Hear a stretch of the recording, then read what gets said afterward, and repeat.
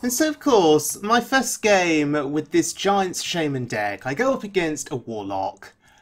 And that Apothecary is just wreaking absolute havoc. I have my Wind Fury Giant on the board. But it's going to die here. But we get a copy back. And that's going to die too. But they are trading their Apothecary in. You love to see it. And they lose their second Apothecary.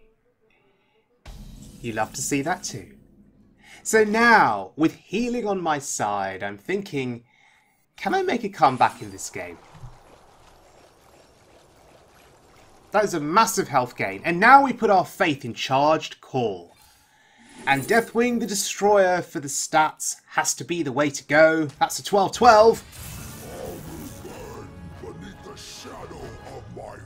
That's beautiful. So, can Deathwing do some work for us? It would turn out that Deathwing didn't last very long and died a horrible death. But we can put our faith in a second Charged Call.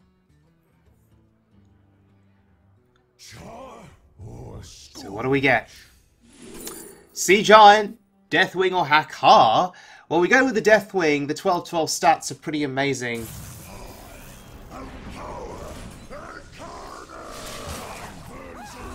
Now, Hakar would have been absolutely hilarious due to the Corrupted Bloods, but we prefer the stats. We have a 13-12 on the board.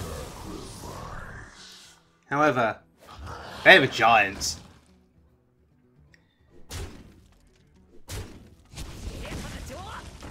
And this feels incredibly painful, but we have no choice but to trade into the 8-8 here.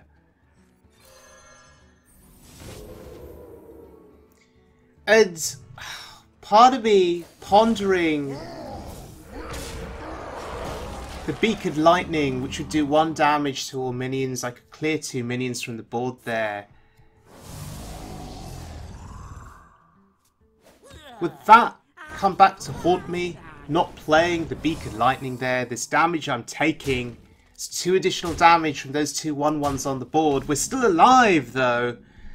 There's another Giant.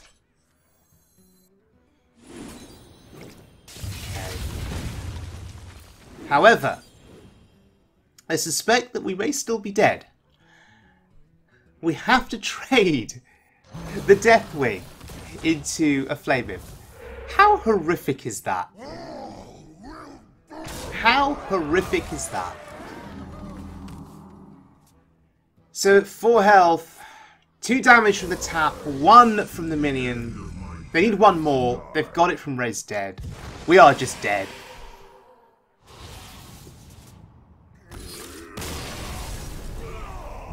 That's very unfortunate.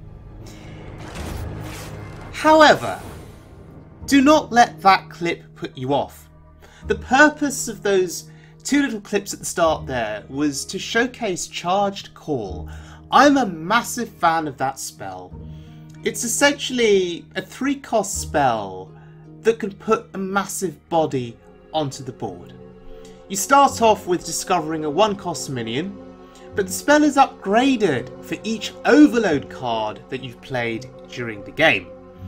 So this deck is full of Overload cards, and so eventually you can get yourself quite a significant body on the board for 3 mana. And I think that's great value. So yes, I'm absolutely loving Charged Call. Now, the deck author has done an amazing job with this deck. Massive kudos, massive credit to, and I'm going to mispronounce your name, LaboreSangre's? Is that how I say your name? But massive credit to you, sir, for constructing what is an incredibly entertaining and incredibly fun deck to play. The deck author got legend with this deck. Traversed the ladder, I think through what, gold? From the gold rank all the way to legend? I think that is incredibly impressive. Now, I will give you my thoughts on the United in Stormwind meta at the end of the video. I have some interesting thoughts, but for now I want you to sit back and to enjoy this Giants Shaman deck. You're going to see 2 full games of this deck in action on the Wild Mode ladder, recorded on the 5th of August, so the very start of this meta for this new expansion. And when you look at this deck, Spirit of the Frog is what you really need to find, and you need a hard mulligan for it. I tend to throw everything else away until I find Spirit of the Frog, because Spirit of the Frog is your draw engine. Whenever you cast a spell, draw a spell from your deck that costs 1 more. So you could basically chain lots of spells together, draw lots of cards through Spirit of the Frog, and basically thin out your deck quite quickly. That gets you to your Giants. And once you start playing those Giants for cheap onto the board, you can start overwhelming your opponent. You have Wind Fury in this deck as well, which can just give you some surprise lethals. So let's have a look at the deck in action. And we're going up against a Warlock. So Warlocks are everywhere now in this meta. The questline Warlocks, and they are very hard to beat. They can get through their quest lines very quickly. And there it is, the Demon's Seed. I really hope that gets nerfed. I really hope it gets nerfed sometime soon. Because until that gets nerfed, let's just say that I don't think I can be playing any more Shadow Walk decks anytime soon. The speed at which they can complete their quest lines is insane. However, the speed at which we can draw through our deck here is also insane, providing we find a Spirit of the Frog.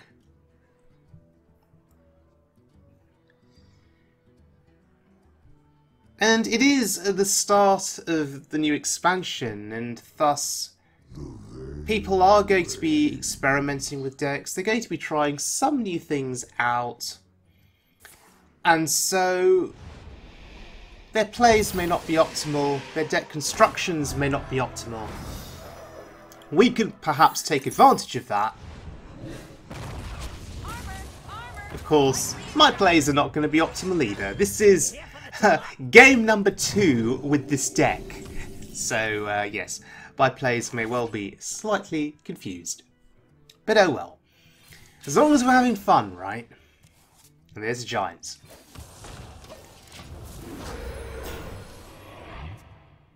Another card that I'm a massive fan of in this deck, beyond Charged Call, is Overdraft.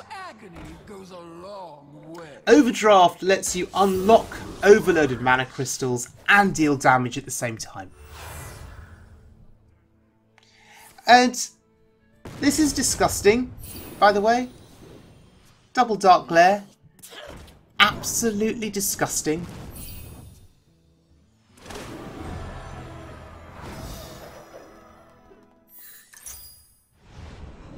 And I really want them to nerf that card, Dark Glare.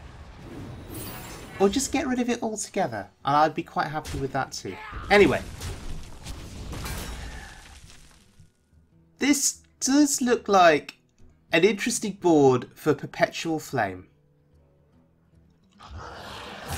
Except there's a Giant. And that could get in the way of Perpetual Flame. We need to get the Giant down to 3 health in order for Perpetual Flame to do its thing. There's a frog. I'm assuming this is not a turn for a frog, right? So we're going to have to sacrifice a lightning bolt there, weaken the Giant,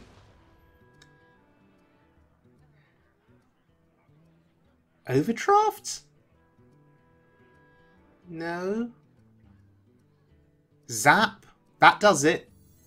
That puts it down to 3. That's actually perfect. So now we can Perpetual Flame the board, and then we can Overdraft. That is actually amazing.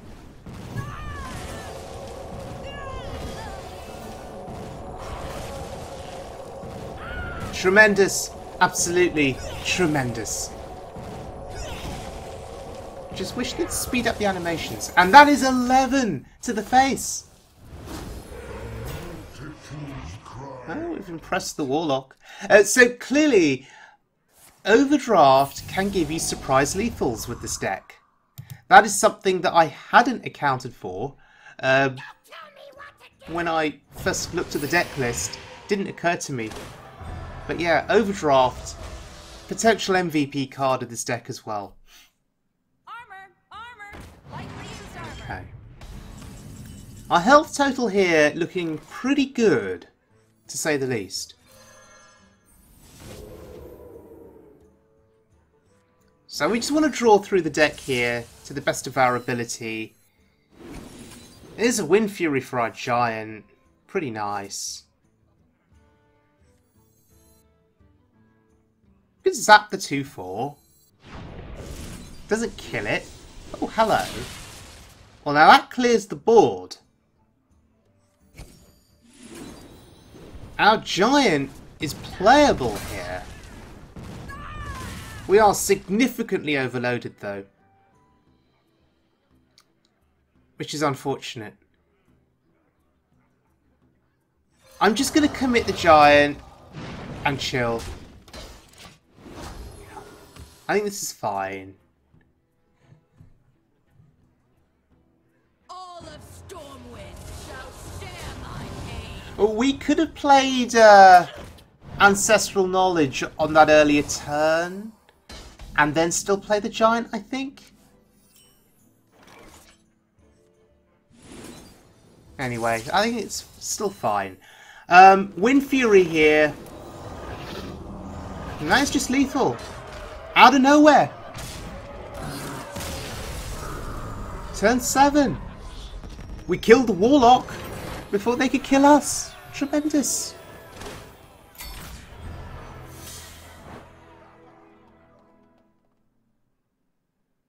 Ragnaros versus Arthas. Okay.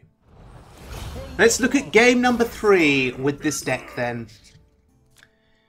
It's a Paladin, thank goodness, not a Warlock.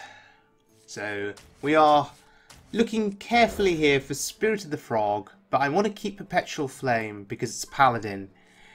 And I think that against Paladin, if they're playing the quest line, Perpetual Flame is going to get some serious value. Yes, they are playing the quest line. Okay. There's our frog. Happy, happy days. Happy days.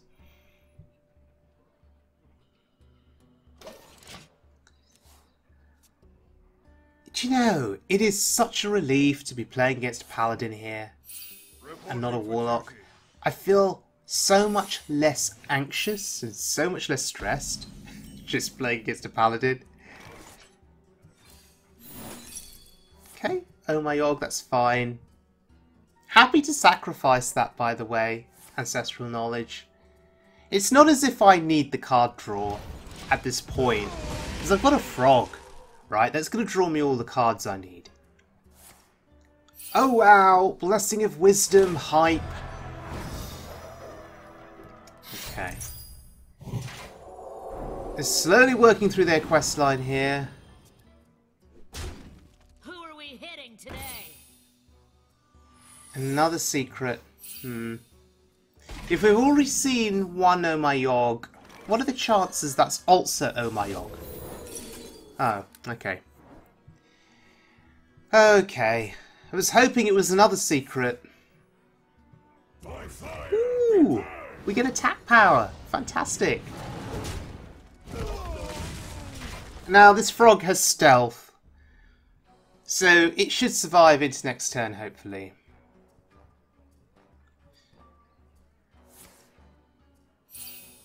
I understand there are certain matchups where playing Spirit of the Frog is just really bad or really, really risky. If you're going up against Secret's Mage and they got explosive runes up as a secret and you play your frog into runes, you're kind of screwed, right? So there are some bad matchups for this deck. But I just think we're heavily favoured here against this Paladin.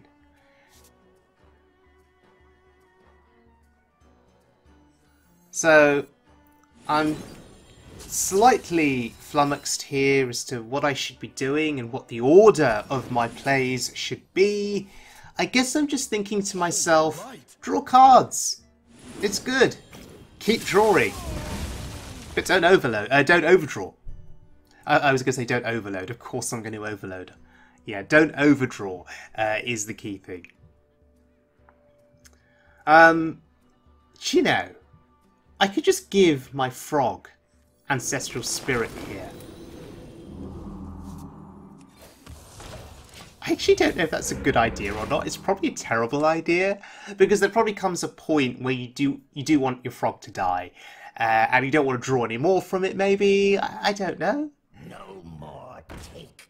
Should I have been saving Ancestral Spirit for a giant? We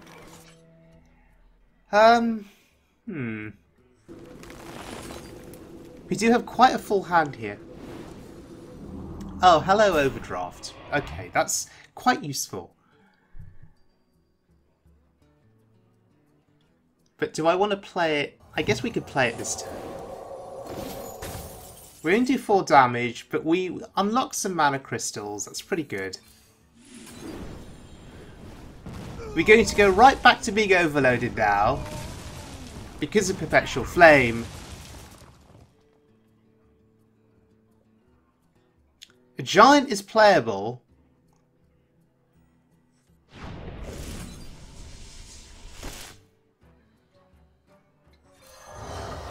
just going to chill here. Just going to chill. Do they run healing in their deck? Is what I was thinking. I was pondering committal of a lightning bolt to the face. But I don't know how their deck is generally structured, so I don't know if they run any kind of healing. I don't think they do. Well, that's an interesting board. That's a very interesting board. Now, wouldn't it be a shame if someone cast Perpetual Flame? But we need to get this damage in first. And then we'll ruin their day with Perpetual Flame. Oh look, we can play another giant. Okay. So they don't run healing. Do they have a board clear? Is the other question.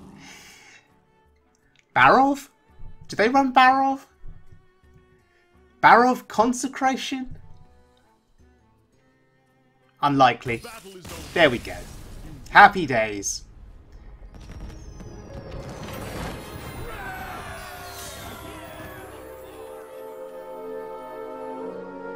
Okay, ladies and gentlemen. What a tremendously fun deck. I love Giants. I love Shaman. And so I love Giants Shaman. MVP cards of this deck have to be Spirit of the Frog for the insane card draw that you can get. A card that I underestimated when I first saw the deck list would be Overdraft. The fact that you can unlock your mana crystals and do damage to the face. And of course, I've been a massive fan of Charged Call. I think the value on that spell is insane. I absolutely love it. Now, this is a deck that you can play superficially, like I did. Played 3 games of the deck. Really enjoyed it. Had to sort of learn as I was going, and probably didn't do certain things in the right order at the right time, but I was still able to win, and that made me very happy. You could, of course, delve a little deeper into the deck, really understand the cards, understand the right situations to use certain cards, for example Wind Fury, Ancestral Spirit. Think about your future turns, how quickly do you want to draw through your deck, what cards are you going to combo with Spirit of the Frog on any given turn, when is the best time to use Perpetual Flame, when is the best time to use Overdraft. There are some things to consider. So, all in all though, really, really engaging deck, and I'm sure it'll go through various iterations as time goes on. Now, just to finish off, my thoughts on the United in Stormwind expansion. I had not really intended to publish any videos for 2 to 3 weeks. After the start of the expansion, I wanted to see where the meta would settle. I wanted to see whether Warlock would be played a lot in the early days, and then people would calm down and play other things. But I think it's going to take a nerf to Warlock before people calm down with it.